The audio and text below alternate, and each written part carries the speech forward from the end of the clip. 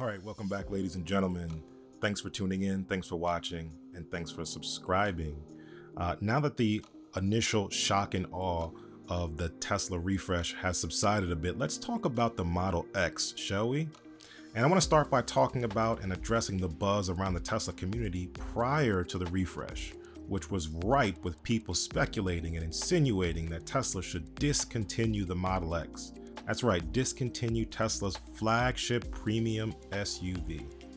Now, from what I've seen, this was coming primarily from people who have owned older Model X's prior to the 2020 model year, or people that are just super high on the Model Y and think that the Model Y is the only SUV that Tesla should have and can compete with other brands that are coming out, other competition that are coming out with luxury SUVs. And that just simply isn't the case. The Model Y is a really, really good car, really great for the class that it competes in, both in price and size, but it doesn't compete with the full size range. Neither does the Model X fully, but it's closer than the Model Y, and it definitely doesn't compete from the luxury perspective. So I can't really say I fully understand why people would want to discontinue the Model X. But in my opinion, in order for Tesla to be successful, they need to be competitive on all fronts. Okay, and a luxury sedan and a luxury SUV, again, as close as a full-size SUV as possible. And that again is the Model X. So we were thrilled when they announced the refresh of the Model X, because that means, at least for now, the Model X is here to stay. Now, I've said it before and I'll say it again, the 2020 Model X and beyond, in terms of the model year 2021 and beyond, is the most comfortable Tesla, period. I'll say that again, the most comfortable Tesla, period. The ride quality, the smoothness, the spaciousness of the cabin, the big panoramic windshield puts it in a class of its own, and it's the best for daily driving, and it's also really good for road trips as well. If you're a Tesla fan, if you're a Tesla enthusiast, you owe it to yourself to test drive one of these 2020 model years and beyond. I can only imagine how much better the refresh Model X is going to be. So let's get into it. Let's talk about it. Let's look at the specs on the site, and then let's talk about the detail and the designs in more detail. All right, so taking a look here on the site right now, we have a 340-mile range, which isn't that bad, but again, I would like that number to be more, just because the Model X is a heavy vehicle. It's going to utilize a lot of power, but hopefully it's more efficient. So maybe it doesn't eat this range up as much, specifically in the winter months as well. 2.5 seconds, 0 to 60, 9.9 quarter mile. That's all fun and good. But again, as I said, this is the best car for daily driving and road trips. And then 1,020 horsepower. I want to make sure I get that 20 right this time for those in the comments. All right, interior, very much similar and reminiscent to the Model S refresh that we talked about. Again, the difference being the panoramic windshield. This panoramic windshield is the difference maker, giving you lots of visibility. And again, with that smooth ride, I think this is going to be a really, really good fit. The wood trim also looks really good in this as well. But again, we prefer either the darker wood, the black wood, the ebony, if you will, wood, or the carbon fiber. But still, good layout, good fit, and I can only imagine, again, how comfortable the seats would be, again, with your seat sitting a little bit higher up in a more chair-like position, which is even more comfortable than the Model S. Again, this being the most comfortable Tesla. Okay, back seat looks pretty straightforward, but as this picture scrolls a little bit, the back seat looks really good. Looks very much similar to how it was before. Nothing really different there. No armrest as well. That was always a big complaint of the Model X before, especially when you have the captain's chair as a 6-seater configuration. You had no armrest. So your left arm or right arm, depending on which chair you're sitting in, is just pretty much left dangling. Everything else is pretty much the same as the Model S. So I'm not going to get into too many details. Again, that horizontal screen, as well as the instrument cluster. Kudos to Tesla for listening and keeping that instrument cluster and that screen in the back as well. Okay. The screen in the back is good for wireless gaming and being able to view movies and all that good stuff, as well as wireless charging in the front. So since this doesn't have or seems to not have the rear armrest as the Model S does, the 5-seater configuration that is, it doesn't have rear wireless charging. So that must mean you're going to have to use the ports on the back like you normally do now to be able to connect and charge phones in that second row. All right, updated speaker system, just like the Model S, nothing different there. And again, restating those stats for the plaid version of the car. Now, one thing I did note is that there's only a plaid version. There's a standard version, or excuse me, a long range version, and a basically a Plaid or a performance version, if you will. There's no Plaid Plus.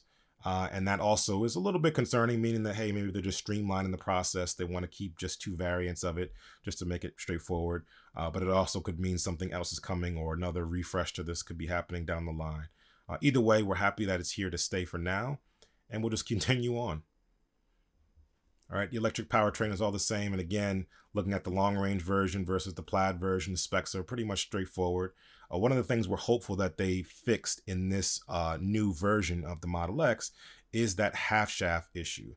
That issue where sort of when you accelerate hard, you get a vibrating noise or vibrating sound in the front wheel well where the half shafts are. And it just is really, really uncomfortable to drive. Again, fast.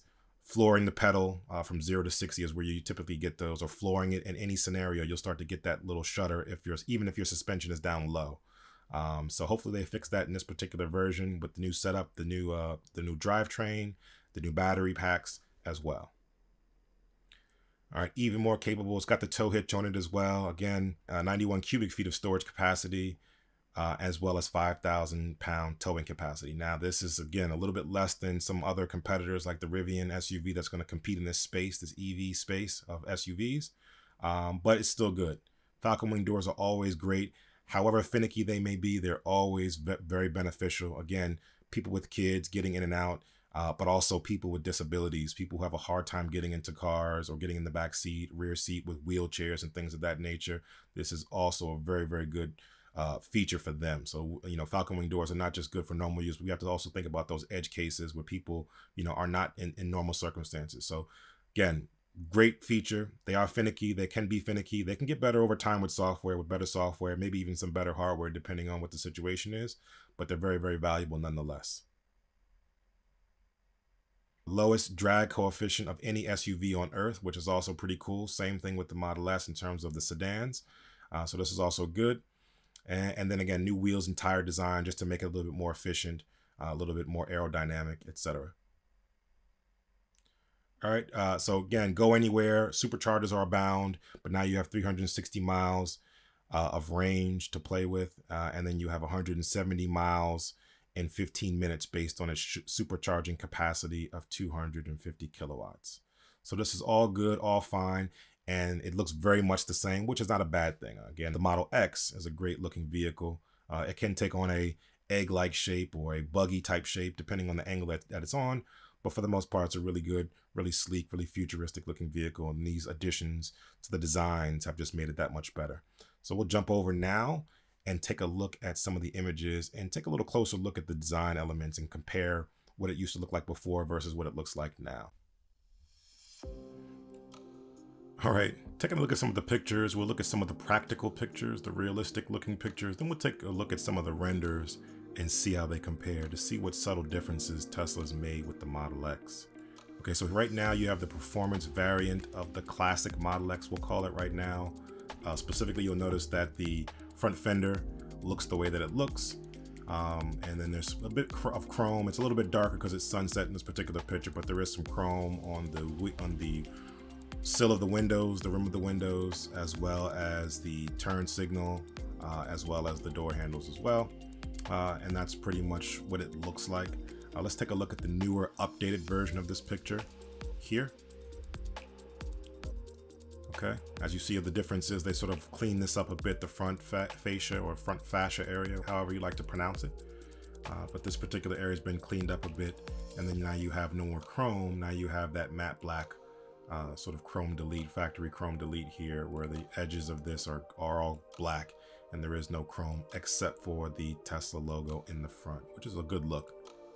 Okay, so again, subtle changes. Let's take you back really quickly so you can see the difference. Here's the initial classic Model X, and now here's the newer version of it. All right, so let's take a look at some of the different angles and see if we can spot any more differences here, any more changes. Let's take a look at a 3/4 view. Here's a 3/4 view, front 3/4, I should say. And right now, again, same standard fare. We'll now transition to more of the black Tesla than the white Tesla. But same standard fare, the 22-inch wheels, the red brake calipers, the front fascia has the lights on it with the chrome, and then the chrome trim all around. And then let's compare the new one which takes on a little bit of a steeper angle for the 3/4 view, but you can still see the details. Again, the front is more blacked out, and it looks really, really good in black because you have the black chrome delete on top of the black paint. Makes it really seamless and makes the details pop more. So the lights start to pop more. The floodlights will probably pop more as well if they were on. And then you have that silver Tesla T in the front that just stands out above all the rest. And again, with those darker wheels and the red calipers here. Again, different type of wheel, more streamlined, more flush. These look pretty cool. I'm not mad at these. The standard wheels in the Model S are pretty bad, but these wheels aren't that bad either. And the standard wheels in the Model X as well aren't as bad either. So those are preferred. Okay, let's take a look at the rear.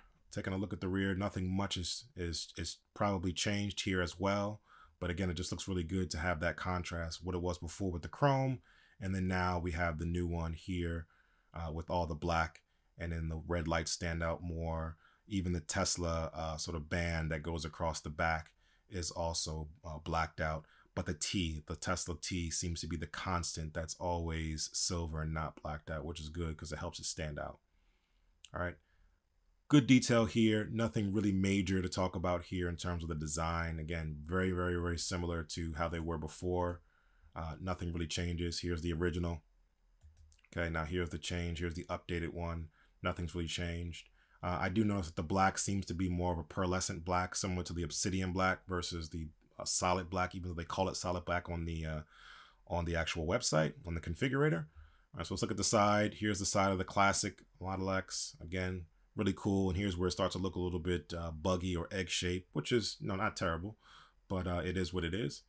And then here's the new version of the side. Still looks a little buggy. Maybe it looks a little bit crisper in the front a little bit. If I go back and forth between the two, I can probably see that a little bit better. I think the wheels help bring it together a lot better in this new version. Okay, so go back to the original. Here's what it looks like with the chrome on it. And here's the newer one. Okay, back again. Here it is again. Okay, so pretty straightforward. Now here's the detail that I wanted to show and wanted to point out, is to look at the width of it. So if we now look at the classic front view, this is the classic front view that they have. Again, a render, not the actual car. You see all the details that we talked about before. But if we now transition to the newer one, the newer updated version of this, we can now compare and contrast and see if it looks a little bit wider or exactly the same. It kind of looks the same, but again, this is a render. It's hard to really tell until you actually get the car, but it definitely does look more aggressive here as well. Some people are speculating that the headlights are different. I don't think that they're different. I think that they're just taking on different characteristics now that some other elements are sort of toned down, specifically the chrome, or as well as the angle that they're, sort of rendering this shot at as well. So right now it just looks pretty good. A lot cleaner, a lot more uniform with the design language of the Model 3 and Model Y. Looks like they belong in the same family. But again, here was the classic, more angular, more lines. And again, now the new one, more streamlined, more smooth areas, less lines in terms of places where air can flow. So it seems to be more aerodynamic in that regard. So that's pretty much it. Model X stays very much the same, but also very different. I'm glad that it stayed alive. I'm glad that they're sticking with it because there is some competition coming in this space. And the Model Y, again, great car, just doesn't compete in this space for the price and the luxury amenities that people expect when you're talking about a car of this stature. All right, so let me know your thoughts in the comments. Let me know what you thought about the Model X refresh. Are you excited? Are you not excited? Even though the design exterior-wise didn't change that much, are you still big on it, or are you not as big on it? Do you still want them to discontinue it for those who want to discontinue it? Do you want them to work on something different or focus on the Model Y? Let me know your thoughts in the comments. Let's talk about it. Until the next time, enjoy your day, enjoy your Tesla.